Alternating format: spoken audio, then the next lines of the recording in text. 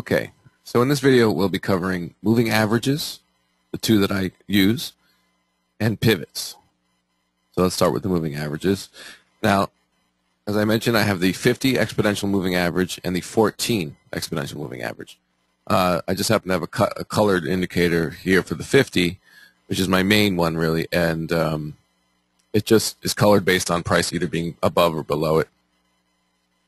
So again, I'll make that available at myfxsource.com and make these indicators available to you. A template as well. So starting with the moving averages. Now, you may have heard of moving average crossover systems. For example, a crossover here. This is not what it is. That would be a short signal and a crossover. And you can see at that point when it crossed over, it was too late. So you already missed the move. Now, so we're not using it like that at all. It's support resistance. So you have sort of a floating average price of support resistance here. In very strong trends, like we're seeing here, the 14 EMA, some use the 20, which is going to look similar, of course, on the chart. They're not too different. I do like the exponential moving averages better than the others.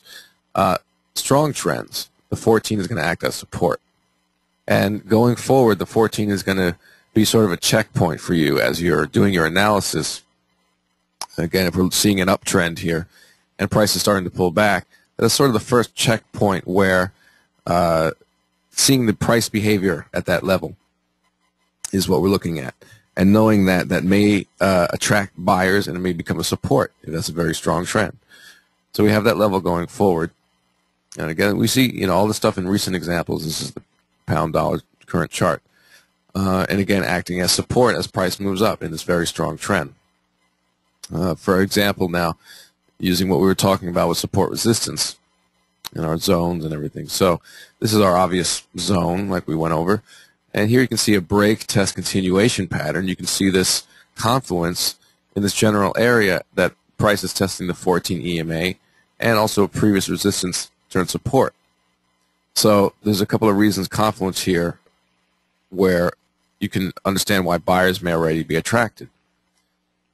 So without getting into looking for a trade setup here yet, we're just talking about using the tools together. So again, 14, and it's not the most common thing that I'm looking at. Again, it's mainly a checkpoint for me, this 14.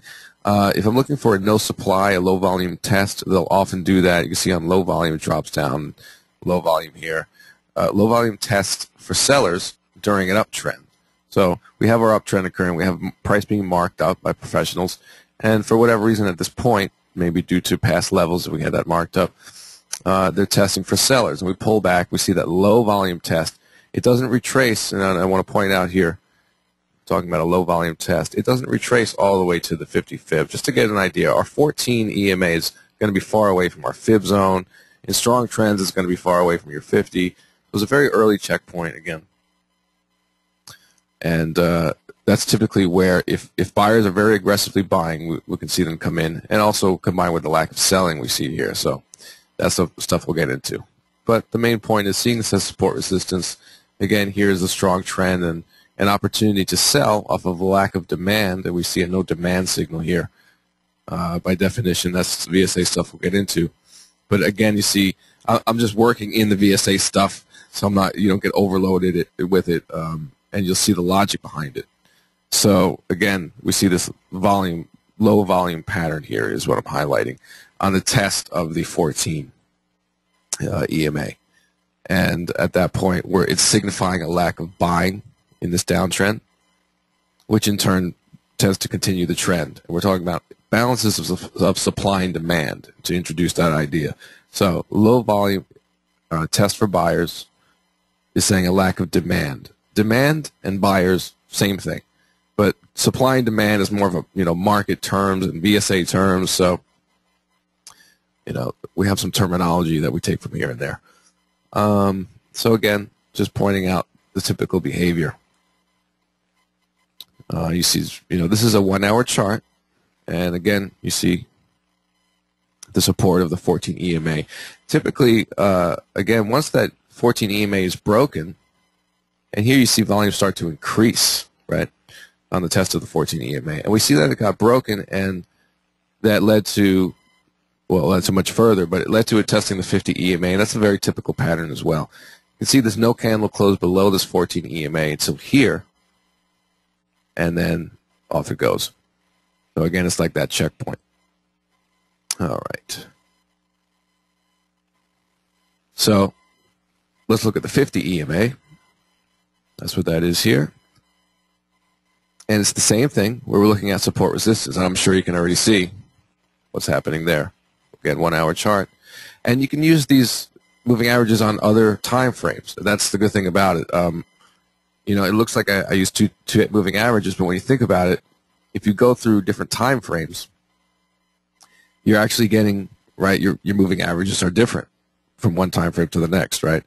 And so you end up with these sort of are like the golden moving averages, if I could use a dramatic name. Going through the different time frames, you'll see that they'll still do this job of acting as support resistance. And these little checkpoints, sort of, and seeing price action like you would treat support resistance or fib zones. So areas to really watch that reaction for, you know, potentially a bounce or a break.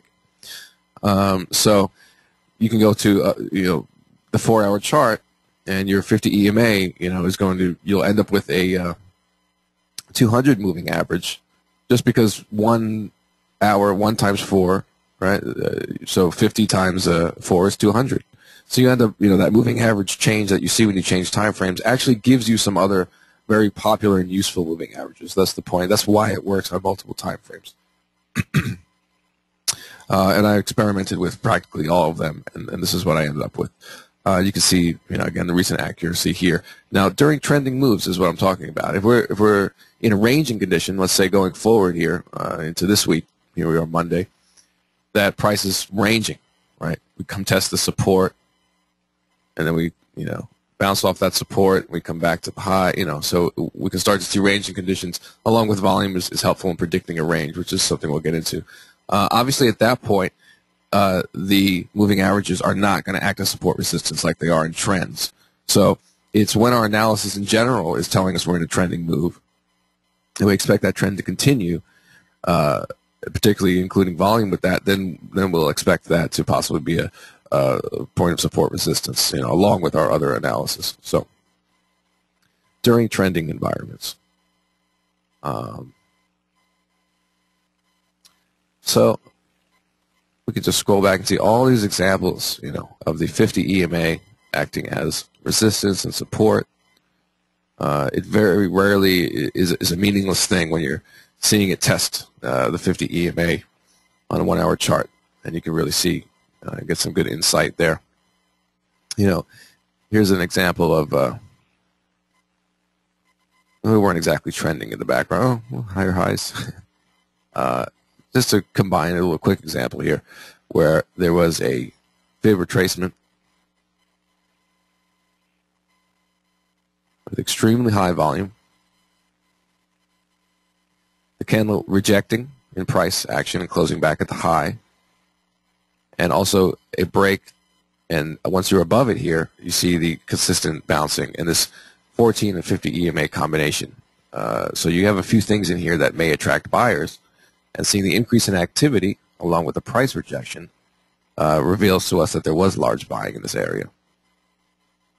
And something like that would have you expect this resistance to break and for it to attempt an uptrend, particularly if we have accumulation and strength in the background. That stuff we'll get into. But here's an example. I like the idea of just working in the idea of VSA and not just throwing it all at you at once. Here's, again, you know, we talked about these support resistance areas, double bottom, fake breakout pattern, right? And the high volume of the day was off the low price. That says a lot as far as showing that buyers have accumulated through here. As others were selling, they were a step ahead in creating and building up their long positions. And as we move up off of that area in the next day, we see, you know, a setup as far as a fib and this. So going along with our background, knowing that there was buying down here, and they're still in these positions until we see weakness, you know, which is sort of the opposite of this. We'll get into that. So knowing that those professionals are positioned long here going into this day, and then seeing them aggressively buy here in an area of confluence, technical confluence, 1450 fib volume, And we also aren't seeing pivots for this day. So, this could have been, looks like it could have been daily pivot as well. So we're going to talk about pivots. So there's a lot of confluence comes together. Those are the high probability moves that I'm talking about. And we'll get more into detail about exact entry and stop loss placement and all that stuff. So I do like to highlight the fact that, these tools work together as I go through them. Here's a retracement, of course, after an up move, making a new slightly higher high, but we are above this. It's green, just in case we're not aware. It's coming back to test, and there's, just again to highlight the support resistance. You have the 14 and 50, so you have sort of a little zone in there where you're saying, okay, our buyer's going to step in here or not. This is sort of late in the day to get into a trade, but yeah, that's the idea. So 14 and 50 EMA. All right, so let's get into pivots. And again, real quickly, here's different time frames. Again, 50 EMA and 14 here acting as support. Again here, 50 EMA acting as support during trends. There it is support. There it is broken, tested, continued, acting as resistance from that point, right? All right, so just to show you, smaller time frames, you'll see the same thing. We have a little 50 EMA holding up the price today. 50 and 14 on retracement, right? So nothing cherry-picked here. This is all going on right now. All right, so pivots. Not going to take too long here. So again, make sure your pivots are correct, as I explained in the setup video. They're simple support resistance levels, and we use them as confluence. So again, now that we have started to identify support resistance, fibs, the 50 EMA, 14 EMA as support resistance, we have another point of confluence, which is the daily pivots. So you can see where you can get some very high probability, which is the pivots in general. You can get a very high probability combining these tools. It doesn't mean they all have to be there, but they're going to really communicate to the probability of the setup. So the daily pivot is a very strong support resistance. So for example, if it pulls back here, we may see some activity. We have some confluence here now with the moving averages, right? So the daily pivot, that may or may not attract buyers based on what we see happen there. Get more into the volume stuff. I also like R2 and S2. Often S1 and R2 and R1, you see, it's hard to see there, but it says daily S1, R1. Very often you'll see more, I think statistically speaking, S2 and R2 will reject price more. They will act as support resistance. Here's R2 and S2. Sometimes the R1 and S1 are going to be, if it's a small range the previous day, like after this, like a small range day, you'll have R1 and S1 sort of close together. So if it's really going to have a healthy range for the day, you're probably going to break that R1 and S1 as support resistance. R2, S2, I do like those as, again, point of confluence on the setup. If price came down here, and I saw high volume strength coming in, a proper VSA setup, but along with it being an S2, maybe it's below any recent support, and there's not much we can find back there, particularly those pivots will be helpful. So I do like to see at least one point of confluence along with my VSA entry. So I can have volume and price action telling me to get into a trade. But if that S2 is there, that recent support, the fib zone, other things we'll go over, trend lines, I always like that support. So at least one thing I like to see there, particularly if you're moving into new ground and there's no support or anything, those pivots can really help you. What's down there? What if we're having a meltdown? Where may we find a bounce? Maybe here. So those pivots are really helpful for that. Get your bearings. And sometimes they'll group together. You have the monthly pivot, the weekly pivot, and the daily S1. All together, grouped together in a small price range. That obviously becomes a very strong point of support resistance and an opportunity to look to trade if some other things agree. Obviously VSA at the least. So that's really all I wanted to cover. I think this was pretty thorough, and we'll move on.